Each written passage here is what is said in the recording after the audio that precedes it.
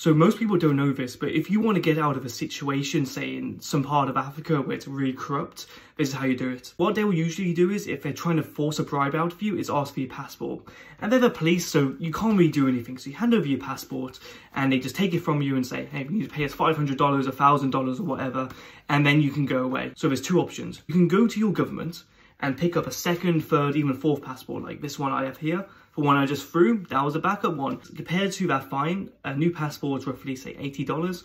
If a police officer asks for one passport, you can give them the other spare one. Or the other option is you get a camouflage passport. This is a fake passport that is legal to own. So it's in a name of a country that doesn't exist or that used to exist. For example, a Northern Ireland passport. So those are usually $40 online. They're kind of hard to find, but they are real. I don't want to pay any money to some corrupt cops, so that's my workaround. It's completely legal too. As long as you don't try and fly out with a fake passport, you're more than fine.